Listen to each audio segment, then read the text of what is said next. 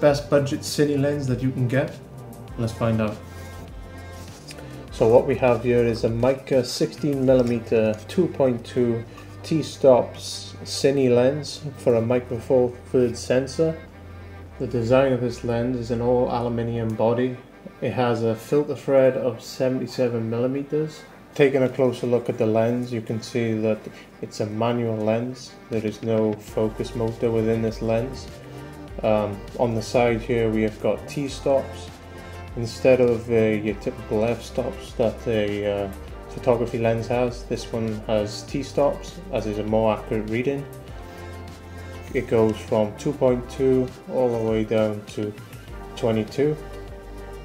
The focus wheel on this lens goes all the way from infinity, almost 360 degrees of the lens. You do have stops on this lens, down to 0.2 meters or 0.67 feet.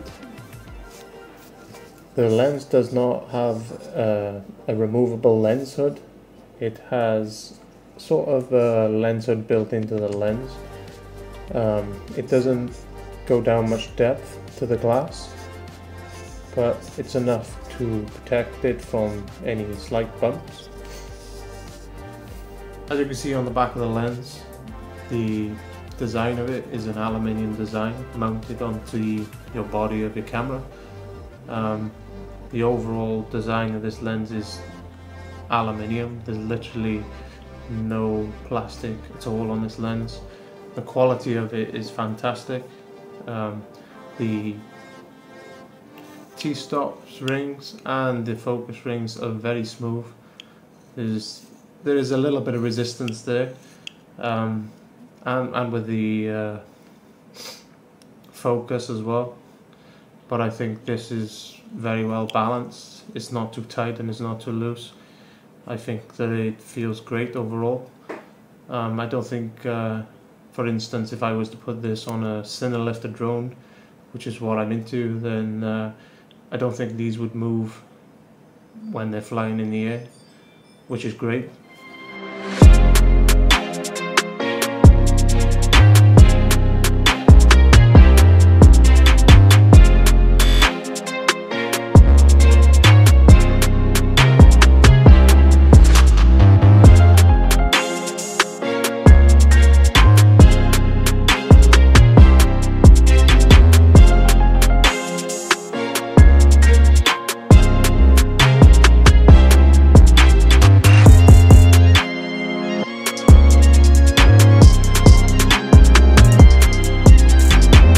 So looking at the video from the lens, we are using the wide open at T2.2. You can see that the quality of the image is very sharp. There's not much softness going on. I think around the edges of the image it does kind of soften out, but that is wide open, which can be expected. So you can see from the video that we are running T22 with no ND filter. The aperture is closed all the way as it can go. The overall image of the video is sharp, set to infinity on the focus wheel, and we have very little chromatic aberration in the video. So what is my overall thoughts of the lens? I'm a little biased because this is my first cine lens. I'm used to using photography lens like this one here. This is a 24-70 Tamron lens. Is a little bit different to that. The main difference I would say is the focus ring. The throw on this focus ring is quite massive. I mean, if you were going to use this as a manual lens and focus it by hand, you might have some issues using the focus wheel on this because of the massive throw on it. You almost got complete 360 degree of this lens, so this could be tricky in some scenarios, but you know, it's a minor drawback for me anyway. If I was going to throw this on a drone, I wouldn't have that issue anyway. I'm not sure if I will due to the weight. I would much rather use the lighter lens, to be honest, but I'll be using this for YouTube mainly, I think. But yeah, the aperture ring on it as well, I like the idea of having more control over that.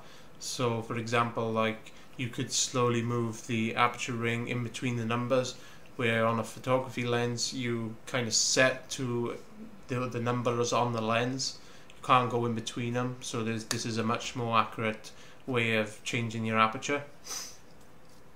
The quality of the glass, I'd say, is brilliant. The sharpness of the lens, I think, is great. For the price point anyway, I paid roughly about £320 for this, and this was directly from MEIKE as well. If you bought it in the UK, you would be paying a bit more. I think it's about £420, I think, maybe £400, I'm not sure. Yeah, I'm very happy with the lens. I probably will get more of them, to be honest, for the Z-Cam. I just like the small form factor of this lens compared to a full-size lens. I know you can buy the speed booster or the turbo booster to go on the Z-Cam M2, but I think I'd be happy enough to stick with these lenses with this camera body.